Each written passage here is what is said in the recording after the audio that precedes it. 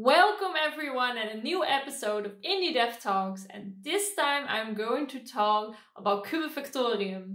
And I have very great news, because this time you can also make a chance to win with a lucky draw a Steam key for Kubifaktorium, which is great. So I really want to thank Mirko for this opportunity.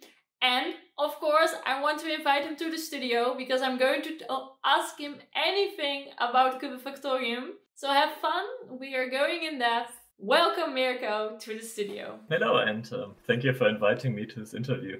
You're welcome. Could you shortly introduce yourself? Yeah, sure. So my name is Mirko. I'm originally an economist, and but I've always been fascinated by making games and interested in doing so. I quit my day job, and now I'm a full-time indie developer. Okay, so are you working alone, or do you have a small studio, or how do I need to see that? So I have a small studio. I have one graphic artist who is working for me.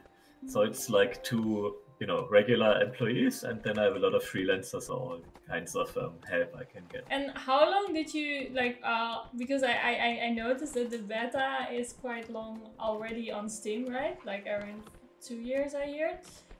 So how long have you already worked on Kubifaktorium? So the first prototype was about 4 years ago. And since then I've been continually working on it, and did a Kickstarter like 2 years ago.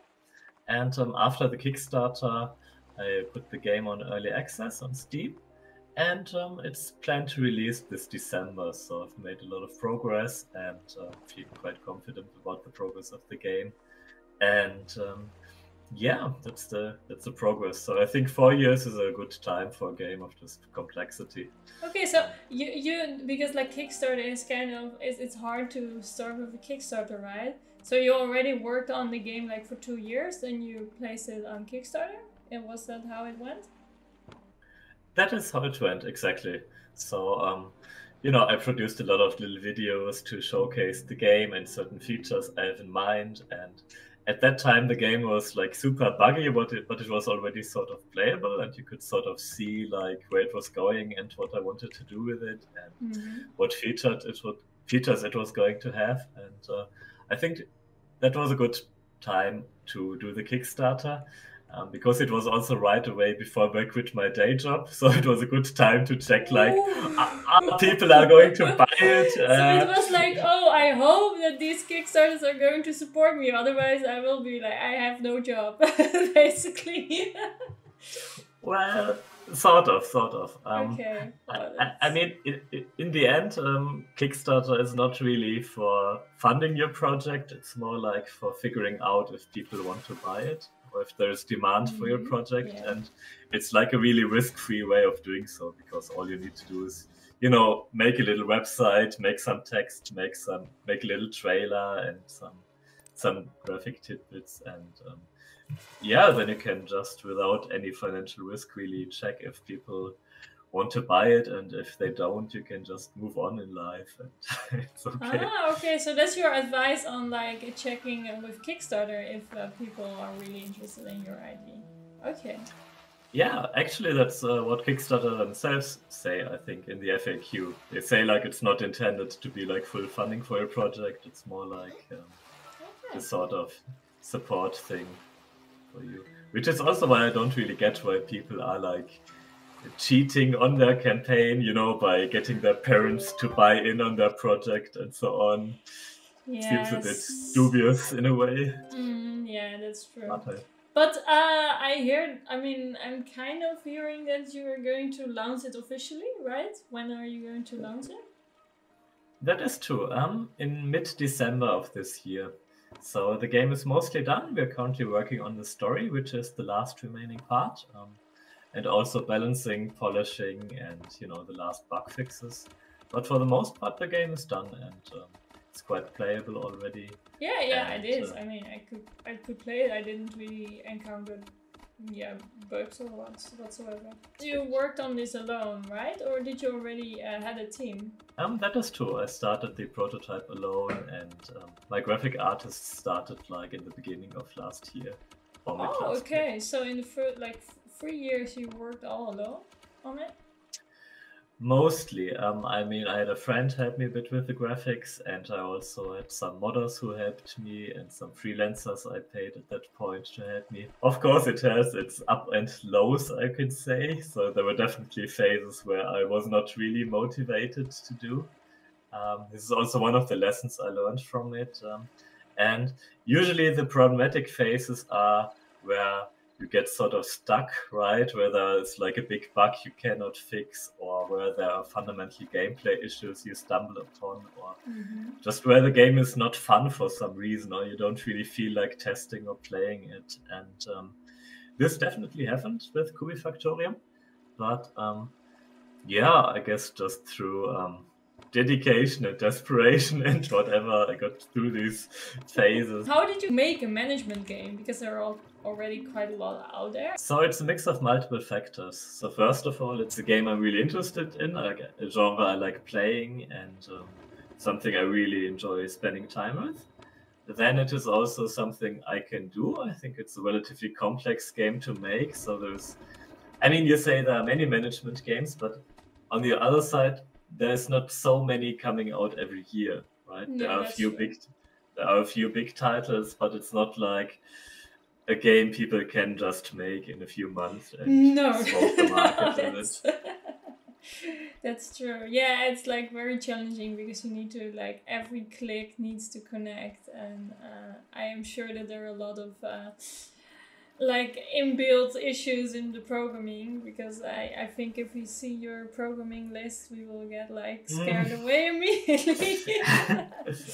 Yes. Yeah, it's like the complexity. There are so many systems which interact with each other, and every interaction brings some possible problems which are really hard to foresee. And really figuring these out and testing them and solving them can be really tedious. I think that is because the main like difficulty. there's quite a lot of automatic functions in the game when you play it. But yeah, then when you are very annoyed as a player when sometimes something doesn't work, and most likely you get that hate on your shoulders often. So yeah. But I noticed you also already like had like a Discord community next to your Steam community, right? Mm-hmm. Yeah, the Discord community is very strong and very helpful, and it's very positive. It's like helping out newer players, but also contributing like suggestions, and many people are really, really helpful in making me figure out bugs, so they will do testing themselves. That's a good way to get kind of like excited playtesters into your community, right? So I try to be really proactive and really fast with it. So usually I look at the Discord and mails and Steam every day. And I also make updates to the game every day or every other day. So usually if you report a bug, it will be fixed in like 2 or 3 days or so. And I think that's really motivating for many people also to report bugs and see that they're contributing to the progress of the game. Yes. About the game name, I think it's perfect. It's just brilliant. It says where the game comes from Germany. It also just explains that you are using the art of like kind of pixel art and then combined. But did you already came up with the name, or was it like during the process you just sticked on that name? It was during the process. So as soon as it became clear that it's going to be a voxel style and everything is going to have this cube-looking aesthetic, it became sort of clear that it should be part of the name. And then I just looked at a lot of words and experimented a bit. I'm not super convinced that it's a super good name, because I think for many, especially English-speaking people, it's a bit too complicated maybe, or they're more used to shorter words or anything. Okay, but like you say, I think it's a unique name. It's not like you will get like 50 hits on Google or something when you you don't. No, that's true. Yeah. I think it's genius. Okay, but it's so daunting to make a management game already. Like, have you already had experience with that genre, or did you just start out of the blue and were like, I'm just going to do this? I made a lot of little prototypes before I did this. My previous game, which was Boss Constructor, was also sort of a simulation game. So I think it's just that I got a lot of experience through programming, through developing software in general, that got me to this point where I can sort of tackle this type of game. I also made a lot of automated tests for Kubifaktorium, which helped a lot. And yeah, I mean, in a way, there are these many systems, but each system itself is very, easy to explain, and it's very straightforward to implement. So, yeah, I think it's as soon as you are sort of able to deal with the complexity of all these systems coming together, it's quite straightforward to make this type of game. I see, I see. Did you had a kind of a target group in mind when you were designing this game, or were you just like, I just want to make a game for myself? It's a mix of both. So mostly it's a mix of games I really enjoyed playing myself, but then I also do a lot of market research, of course. I mean, if you spend multiple years on a project, you need to make sure that there is demand for it. And Sure, yeah. I mean, one easy way of doing market research is just to look at similar games and see how well they sold. And I think all of these management type games sell really well, or at least the ones which sort of work and which are sort of good. And yeah, that also made me confident that there is demand for this type of game, and if I can make it, and I can make it not suck, that people might be interested in buying it. Yeah, I think you picked out an interesting niche. I just noticed that there also at the Steam there are quite some people that make mods. Was that like that you get with the help of the mods you implemented that later in the game, or do you just use the mods as like, oh yeah, the community just created some mods, or did you implement those mods? How did that go? So I decided to have mod support very early on in development, and given that it was relatively easy to implement, because all you really have to do is make sure that the players can have the same workflow as you do as a developer. So like how you add an object, for example. And when you have come to that point where you have this parallel workflow for yourself and a modder, then all you really need to do is give them a way to upload the mod to the Steam Workshop and give a little description and something. I think it's really nice for players to add like a little different flavor. So, for example, some people really enjoy the farming element of the game. So there are mods which add a lot of different farm crops and things for the player to grow and food to craft. Other people might be more interested in the automation part and might add some mods to enhance this aspect of the game later on. So I think it's a really nice way for them to customize the experience they have. So the most interaction with the modders is through me supporting them. So when they have issues doing something in a mod, I help them or I test the mod and see what's wrong with it. Oh, okay, you provide it. Oh, that's nice. Yeah. Well, I mean, mostly when they fail is because there's a bug in the game, so it's sort of something I need to fix anyway. Okay, But yes. yeah. Okay. And did some mods end it in the game, in the official game, or are they always separate? Yeah, there are a few where I basically licensed or bought the mod from the modder. So, for example, there are some sea creatures in the water, some fish and some seaweed and so on. And it's just like, it's non-essential, it's just scenery. It looks really nice, but yeah, I mean, it was really nice, and I just gave them some money, and we were all happy with it. I was wondering, is there a hidden message? Okay, so we have only recently really begun thinking about the story and implementing it. And so basically at the start of the project, I didn't really think of that at all. Then I had this phase where I had all these ideas I wanted to implement, all these things about, personal development and growth and, something that gives some value to the player experiencing the story, maybe.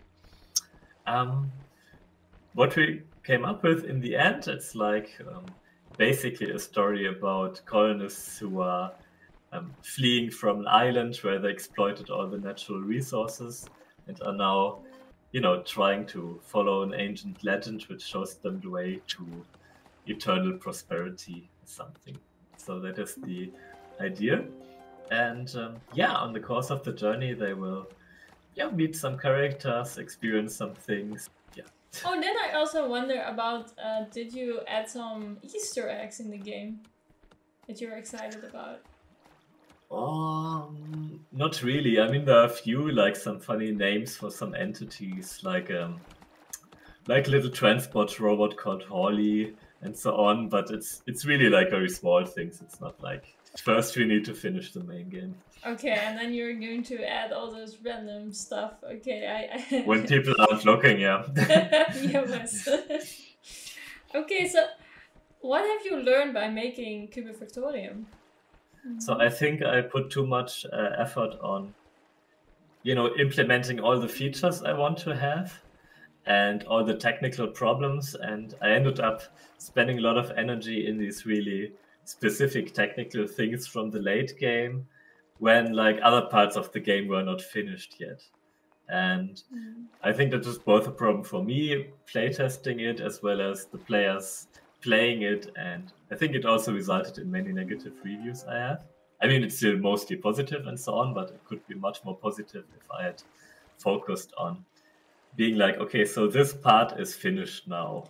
Yeah, right? I think that's where you like can play mostly the this. struggles people were saying like this is still beta, but like, that's what I read. So is there an element of the game you're really proud of?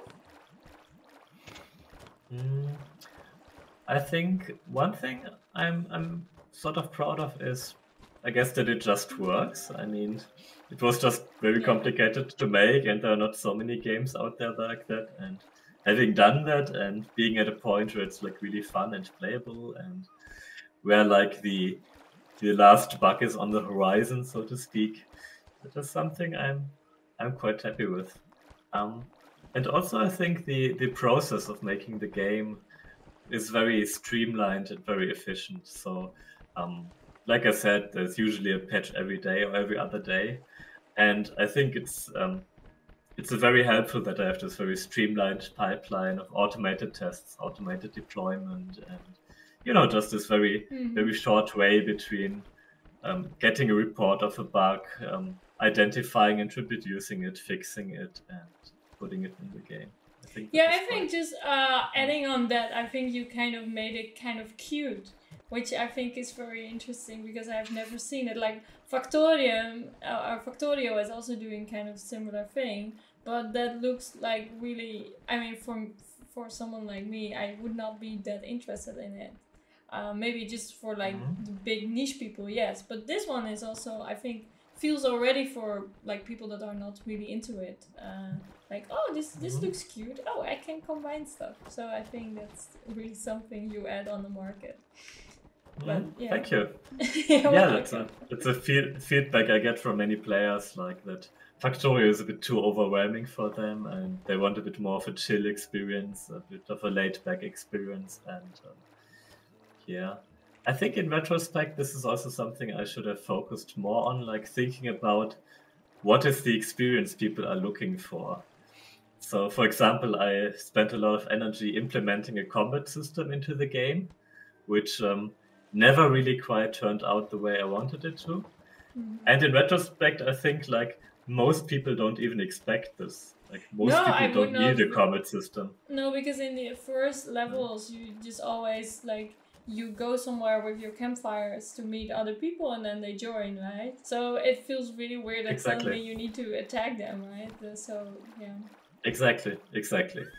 So, yeah, I think I could have figured that out earlier, but I think I also got tricked, like every other game has like a combat system in it, right? The Settlers and Anno and all of them have some sort of combat.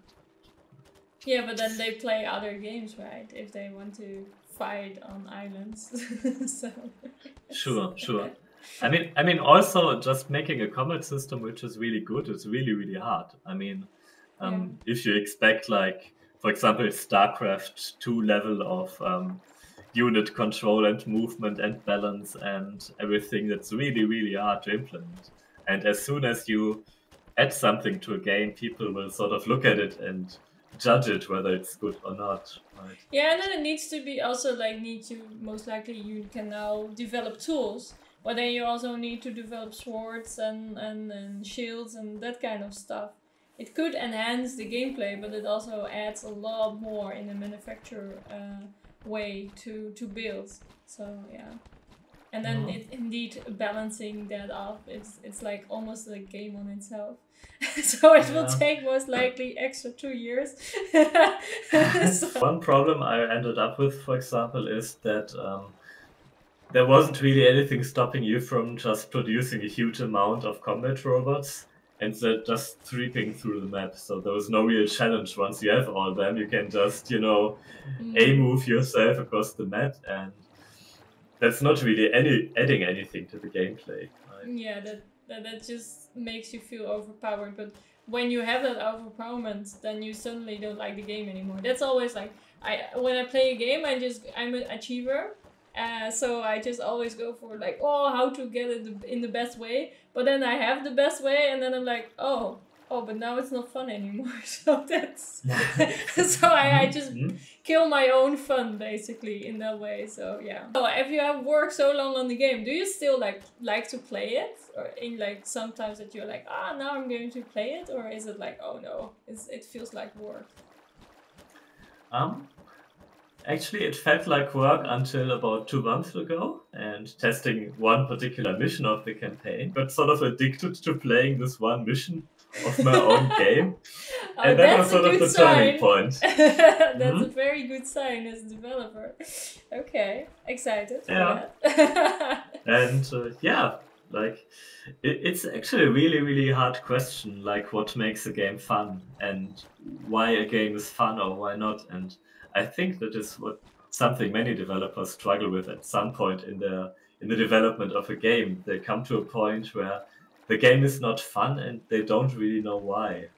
And that's like really terrifying in a way. That's a challenge. I mean, how to get the flow, and like you need to basically focus on your target audience, because everyone has a different flow, and otherwise you just get something like, there's nothing that everyone likes. That's kind of also a thing in our industry. I think. Yes. What do you think? So for Kubifaktorium, I think the solution was that there was just a huge amount of paper cuts, like a huge amount of things that were a bit balanced, took a bit too long or too short, or were unclear in the UI, or it was too complicated to make something. I needed to click a lot, and it was just, I think, the sum of all these little problems, which are individually not so problematic, but in a sum, it made the game a bit tedious and unclear, and just getting through that, I think, caused it to be fun again. Yeah, I mean, I just played the last version, so I don't really had that struggles with your first beta versions, so I didn't notice that much. Oh, you're lucky. yeah, I'm lucky. What was the biggest bug that you were like, oh my gosh, what have I done? What was that? I think the biggest bug is that the game no longer works on macOS, and that is, I think, not really due to my making. It's just that the latest Unity version does no longer work when I export it to Mac, and I reported it to them. They say they can confirm it. It's a bug, but I think not many developers are concerned by it, so they don't really seem too interested in fixing it. So I mean, that was sort of the biggest problem I had so far, I think, in that regard, because I mean, I offered the game for Mac, right? And so if you bought the game on Mac, it's no longer updated, which is of course a problem. But did you fix it, or is it just Mac users just don't play this game? Well, okay, so obviously this was something causing a lot of anxiety for a long time, because like you said, if you bought it for Mac, what do you really do, right? So what I did now is basically I wrote a big post explaining it, what happened, why I did, what Unity did and so on. I contacted Valve and tell them, like, you know, if people bought the Mac version and want to refund it because of them, please be generous about it. There are also ways like you can use like an emulator software to play the Windows version on Mac and so on. So, you know, I spent all this energy, you know, I rented a MacBook to do all this testing on Mac and spent like so much time and energy on it. And I thought like, oh, this is going to be so terrible and people will hate me for doing it and so on. And then I do this, I post this, and nothing happens. It's so strange. Like, not a single player responded to it or messaged me for support or complained about it. It's just like, yeah, okay. Okay. Well, I think was really strange. People in your niche maybe don't use a Mac. Well, I think it's always about 5% or so Mac users, but in a way it was very enlightening because, you know, the big thing that you're so afraid of and are so anxious about, maybe nobody cares. Yes, and then suddenly some small thing that you were like, oh, it's so small, and then it just blow up. Basically, that's right. Yeah. It's hard to predict, yes. And you cannot really do something about those, right? Because you cannot anticipate the things which you don't know. So. Yeah. So, I mean, my channel is mostly for starters in the game industry. Do you maybe have some advice for starters? I think it depends a lot on which direction you want to go in. So if you want to work in a big company, I think it's best to really focus on one specific thing or one specific skill set and build your portfolio towards that. So just for example, if you want to work at a really big company like Blizzard or so, you want to not be a generalist, but you want to be really specific about one thing. So for example, if you're a 3D artist, you could build a portfolio just around furniture, for example. Yeah. Because then you will be really good at making furniture. You will have like really good a really good portfolio of high quality, realistic furniture of all types and periods and so on. And I think that is your best bet to get into a big studio. Otherwise, if you want to go indie or want to make your own thing or your own studio, I think I would strongly recommend getting a day job for at least 50 or 60% of the time. Yes, get a day job. Yeah, well, just because then you have the freedom to just work on your thing, right? You're not under pressure to pay your bills, and it also gives you like a very natural rhythm to work and to meet other people, to have a social circle. You also have some money maybe to hire freelancers or buy assets if you need them. And it's just way more chill than going all in and risking everything on, I mean, basically, on one project. I did the same. I mean, I have also a part-time job next to my YouTube career because otherwise it feels so much stress because you need to survive, right? In a way. Yeah. I mean, you still need to like have the electricity to turn on your computer and have something to eat. Exactly. And some other general advice. I mean, this applies to sort of every job or whatever. I think like physical fitness is very important. I neglected this a lot, but I think a lot of people being anxious or having depression or other types of problems is because just they are physically weak and biologically they would just be in danger all the time or would just die from something. So I think there's just this aspect which is important. Yeah, I mean, when you sport, like you get some happiness, adrenaline, so that makes you more happy, I guess. And it also gets you out of the project, so you can think about it in a different environment. And often then you just have a suddenly amazing idea or a solution for what you're doing. Yeah. I agree on that. And I think one other thing that helped me a lot is meditation. So I meditate a lot, and I think being in like a creative industry like we are, it's not so much about, you know, producing a lot of stuff. It's about really being focused when you do something and really think about it, maybe see something other people don't. And I think meditation can help a lot when doing that. Yeah. So also like what is always a struggle for starters is the marketing. Like how did you like was it like the Kickstarter just started your marketing or was it like before or how did you manage to market your game? Okay, so I think marketing is often, restricted to just being about advertising and PR and so on. But I think marketing is right from the beginning when you think about what's target audience and where is your target audience, what does it want, what does it react to, and so on. And I think like a Kickstarter campaign is like a really good way to figure that out. Like, is there a target audience for your game? What type of videos does it like, for example? What type of information does it respond to? And if you have that, it's, sort of easy, I guess, to make a store page that is attractive for this target audience. And yeah, so I did a little bit of marketing in terms of Facebook advertisement. I experimented a bit with YouTube and other things, but well, Facebook was sort of successful, the rest not so much, but yeah, that is what I focus mostly. And in my experience, like whatever you do, the majority of the customers will still come from Steam organic users, right? So people seeing the game on Steam or having it recommended for them. And yeah. Yeah, that's fair enough. So I think there's just a limit to how much you can really do if the game is not attractive to the people you want to reach. Exactly. Okay. Yeah. Would you have some last advice for all of us? One last advice for all of us. Yes. Yeah.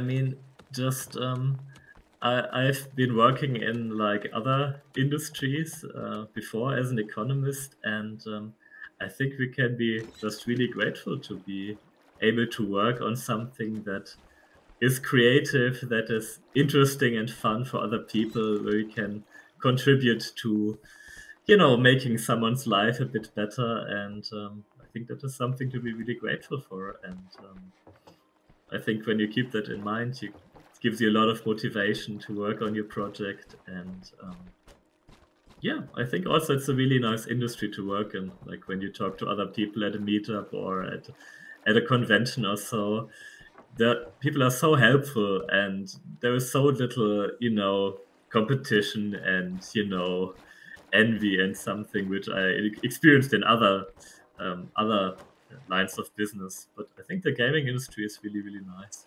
Yeah, if you can manage to get a hold in, it's really good. Sorry.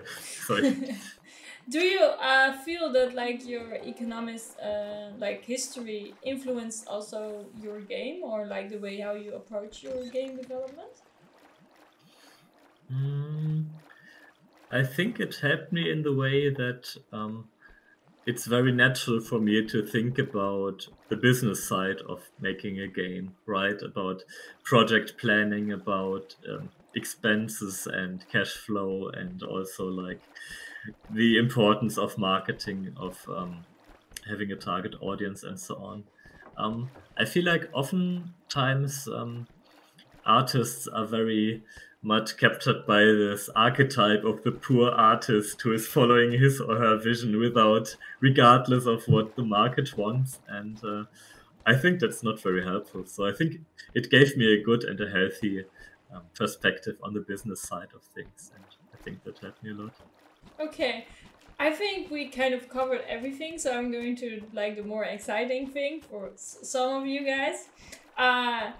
If you want to like win the Steam key, just on the comments tell me like how your dream island would look like, and then maybe then I will pick one of you guys with a lucky draw, and then I will send the Steam key, and that will be on like next interview. I will notice who has won the key. So yeah. So Mirko, thank you very much for like having this opportunity. And yeah, thank you for having me. Yes, it's great to having you here. I mean, your game is really inspiring and interesting. It's something totally new, basically. So yeah, I really like it. Thank you a lot. Yes. And much success with your YouTube channel. and take care. Thanks. Okay. See you. See you. Bye-bye.